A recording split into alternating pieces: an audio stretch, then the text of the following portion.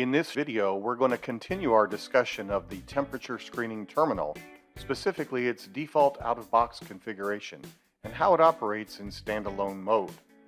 We're going to cover the standalone operation with this default configuration. We'll talk about the simple changes that we can make to alter how it operates, how we can monitor the device, some common applications, and of course, how to perform a temperature calibration to make sure that we are getting a proper screening. So what is the default configuration? Well, basically it's temperature measurement only. That's all it's doing, even though we know that this is an access control terminal and a highly accurate thermographic camera working together. The out-of-box default configuration is really temperature measurement only. No credential other than your temperature is needed to pass, gain access, or to alert someone that you're okay to continue on, say, in through a building. It does not have to control a door, however, it can. Mask detection is enabled. However, by default, a mask will not be required, and there will be no reminder displayed or heard if an individual is not wearing a mask. Now the question, of course, is, can we change these options? And the answer is, sure we can. We're going to make those changes to fit our application. So let's see how it works right out of the box, and then we'll see some of the changes that we can make and how they can be made. Let's take a look at this mock application that I have set up here in my office. The direction of movement will be up the screen, making a right-hand turn towards the door, at which point I'll encounter the temperature screening terminal, which will be facing towards me at approximately a 45-degree angle.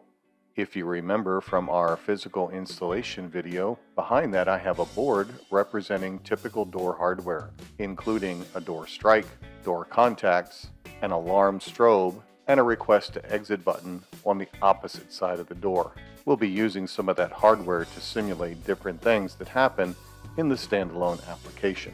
Now let's take a look at the overview of the scene as someone approaches the temperature screening terminal that's operating at default configuration. Please enter.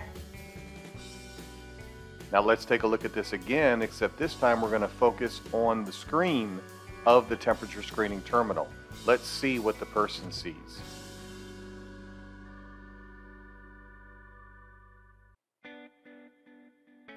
Please enter.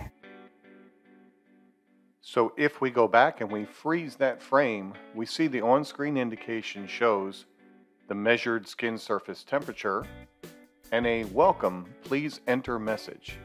But currently there is no indication of a mask requirement or a mask reminder. Now let's take a look at an over temperature situation. Please speak to reception. Now as I freeze this frame on the screen for you, first we can see that we're getting a red banner at the bottom of the temperature screening terminal. Our temperature is above our maximum threshold, and there's an audible message telling us to see reception along with a text message on the screen. Also, if you look at the door panel behind the terminal, you see that the alarm indicator is on, but the door actually energized the strike so that we could go in, and that's because we haven't changed any of the defaults, and by default we're allowed in the building with a high temperature and without a mask. So these are things we're going to learn how to change going forward. So now it's time to look at some of the changes we can make, and we're going to do that by entering the menus with a long press of about 3 seconds. Then we're going to need to enter the password that we set up during device activation.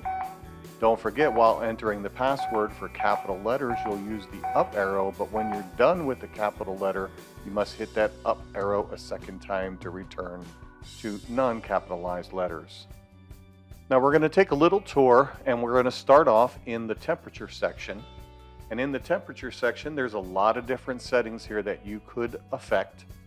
Enable temperature detection is on by default. There's an over temperature threshold and an under temperature threshold, or a minimum temperature. If someone was to try to sneak in with a fever by putting ice on their head or something like that, you might be able to detect that. There's temperature compensation. There's a do not open the door when temperature is abnormal. And temperature measurement only. This is the mode we're in right now. We're not actually doing access control. Display the temperature value, and we can switch that between centigrade and Fahrenheit. Then there's two areas that you shouldn't be messing with unless you're having a big problem, which is the area calibration and area settings. And finally, if you're using a black body, we do support the black body with the temperature screening terminal. However, you'll need to go through that setup process. Also, don't forget to save your work by hitting the check mark in the upper right hand corner. Now we'll go into the system menu. We'll make sure that voice prompt is on, and we can change the voice volume, any number from 0 to 10. Our application mode should be indoor. And then we have the community number, building number, and unit number. They're all set to unit number 1. If you have multiple units, you want to set each unit differently, and save your work by hitting the check mark in the upper right hand corner. Back into the system menu, now we go into the face picture section. And here's where we're going to set up those different mask parameters. So first of all, face with mask detection is turned on. But notice that must wear face mask and reminder of wearing face mask were both turned off. We're going to go ahead and just turn on reminder of wearing face mask. While we're here, we can take a look at a couple other settings, such as WDR level, the wide dynamic range level of the visible camera can be adjusted, and also the pupillary distance. This is the minimum pupil distance that the camera has to see in order to detect a face. When you're done, save your work and hit the back arrow, and we're ready to move on and see what effect the changes that we just made are going to have on the system. So let's remember, our mask reminder is on, but must wear mask is turned off. So let's see what the person stepping up to the temperature screening terminal sees. Please enter. Please enter. Please enter. Even without a mask, I get a voice prompt that I'm allowed to enter. But on screen, there's a text message that reminds me to please wear a mask. Please enter. Please enter. Please enter. And with a mask on, I get the voice prompt that tells me I can enter, but there is no text message on the screen telling me to wear a mask. Now let's enable must wear mask. We're going to go into the menus, put in our password, and we're going to go to the system menu, face picture, and we'll enable must wear face mask. Save our work, back out of the menu, and now with must wear face mask enabled, let's see the differences.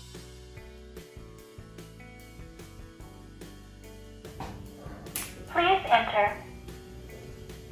So with a face mask on, I get welcome, please enter, just like before. Please wear a face mask. Please wear a face mask. Please wear a face mask. But with no face mask on, I get an amber screen with the text message of please wear a face mask and a voice prompt to wear a face mask as well. So what if we're using the temperature screening terminal to control a door lock or door hardware? In this scenario, we have a door mock-up using typical door hardware.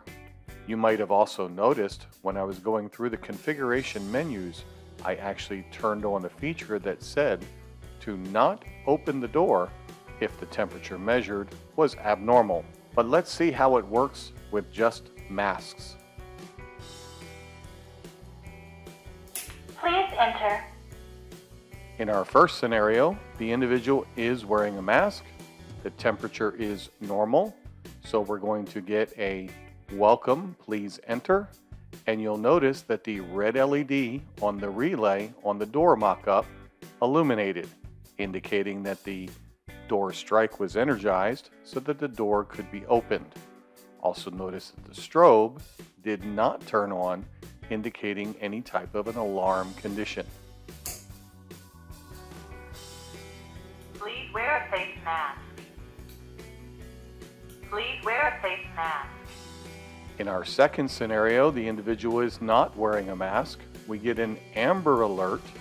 However, the temperature range is normal. But because we have must wear mask enabled, the door does not open and an alarm is generated for not wearing a mask. Now let's see what happens to an individual that is wearing a mask but is over temperature. Remember, we turned on the setting that said for over temperature, do not open the door. Please speak to reception. So in this case, we're going to get a red banner at the bottom of the screen. It's displaying our abnormal temperature, along with both an audible and text message that says, please speak to reception. We notice that the alarm strobe is enabled and the door lock is not energized, and that's because we have it set to not open the door for an abnormal temperature. So how are we going to monitor the different events that take place with our temperature screening terminal? Well, it's really going to depend on your application. Perhaps the person that's doing the monitoring, say a security guard or a receptionist, is in close proximity to the temperature screening terminal and can simply hear the audio prompts that come from it. Another option would be to use the alarm output from the terminal. Now, it would need to be connected to some device, as in my case where I had it connected to a flashing light. A third option is the DS-KC001 Video Intercom Monitoring Tablet. This tablet is designed to work directly with the temperature screening terminal. We'll cover it in depth in another training video. And finally, software such as our IVMS 4200 or Hike Central can be used to provide a much higher level of monitoring, allowing for manual door control, different types of alarms, review of events, emails, and much more. When it comes to applications, there are many different scenarios where this product is a very good fit. One of the most common applications today is pre-screening at the entrance to a public building. In other words, we have the public entering, so obviously they have no credential. So we're not using it necessarily as a quote-unquote access control system.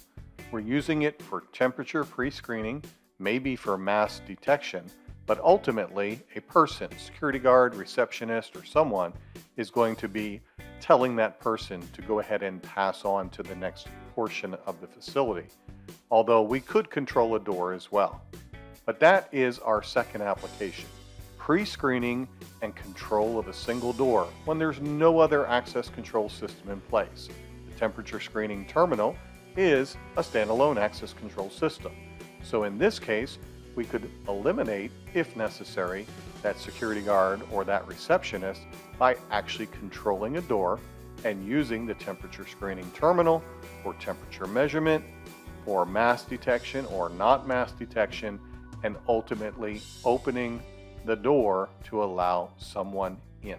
A third option would be an addition to an existing system, allowing for the addition of temperature screening and mass detection capabilities. Beyond that, there are many different scenarios that you're going to run into where the temperature screening terminal will be a good fit.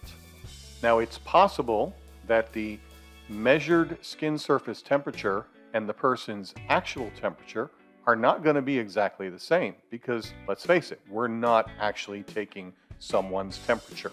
There are also environmental conditions that have to be taken into account even in an indoor situation. So how can I calibrate the measured skin surface temperature to match a person's body temperature? Well, there is a simple way to do this calibration. First of all, your system should be up and running for a minimum of 90 minutes. Once that has happened and the temperature screening terminal has reached its stabilized internal temperature, then we're going to use a minimum of 10 humans. 10 humans who have been resting quietly for 30 minutes. They're going to be measured with a thermometer and then immediately measured by the temperature screening terminal. We're going to log both readings for each person, the thermometer reading and the terminal reading. We're going to discard the 2 highest and 2 lowest thermometer measurements. That's going to leave us with 6. Then we're going to average out the remaining 6 temperatures from both the thermometer and the terminal, and then we're going to apply a calibration to bring both to the same number. It'll look something like this. I have 10 persons, I have their thermometer temps, and I have their temperature screening terminal temps. I'm going to take out the 2 highest thermometer temps and the associated temperature screening temps. Those are in red. And I'm going to take out the 2 lowest thermometer temps and the associated temperature screening temps. Those are in blue. And then I take the remaining 6 that are in black for the thermometer and I average those out and I come up with 98.5. For the temperature screening terminal temps, I'm going to average out the 6 remaining and I get 97.9666. So in my head, I'm going to round it up to 98.0. So the difference between the thermometer temp average of 98.5 and the temperature screening terminal temp of 98.0 is 0.5. So I'm going to add in a calibration of plus 0.5 degrees to the temperature screening terminal. So even though I didn't have 10 people, I've done my 10 measurements with my thermometer, 10 measurements from the terminal, determined what my average is, applied my offset, and now I'm going to show it to you live. As you can see, I'm well within the accuracy specification, so I can feel confident that I'm getting a good skin surface temperature measurement. I hope you found this information useful, and if so, you can hit the like button and subscribe to our channel, and if you turn on the alarm feature, you'll be notified when we post new videos.